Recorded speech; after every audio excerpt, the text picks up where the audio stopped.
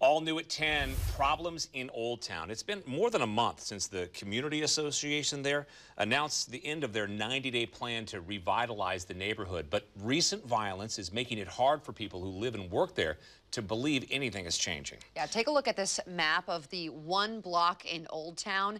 So we can tell you that it shows a wave of crime within the last 5 days. A deadly stabbing happened on the corner of Northwest 5th Avenue in Davis. That was Tuesday morning. And a shooting also left one person hurt on the corner of Northwest 4th Avenue in Cooch Street. That was early Sunday morning. Now, last Friday, 3 people were shot on the corner of Northwest 5th and Cooch, leaving one person dead. Fox 12's Connor McCarthy joins us now live in Northwest Portland to tell us more about what neighbors are saying about this ongoing violence. Connor? Well, Pete and Bonnie, like you said, the Old Town Community Association is trying to revitalize their neighborhood, even with all this violence that's happening this week. Now, despite these efforts, I did speak to one business off camera, and they say that there is still no foot traffic in Old Town, so they have no choice but to move to the Lloyd Center. I did speak to community members on camera, and they say this is simply because crime is still out of hand. A week of violence in Old Town is nothing new to Terry Brenneman. It's terrible. It happens all the time.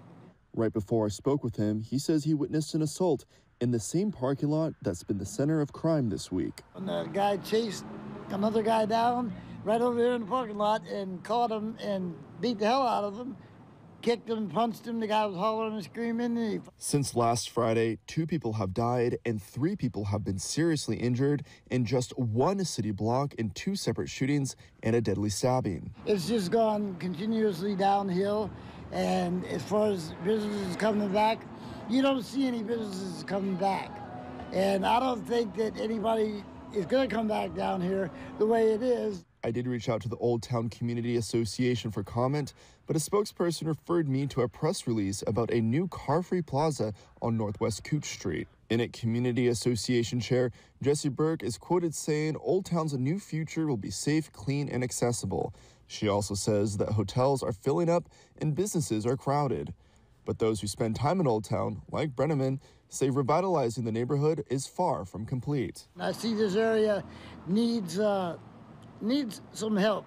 The people in charge and leaders that are in charge of all the money and everything come down here and you walk through the streets and you find out for yourself what's going on and you see, and then you figure out what to do.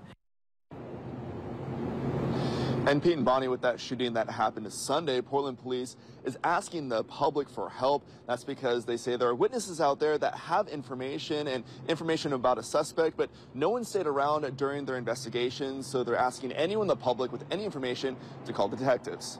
Live in Northwest Portland, Connor McCarthy, Fox 12 Oregon.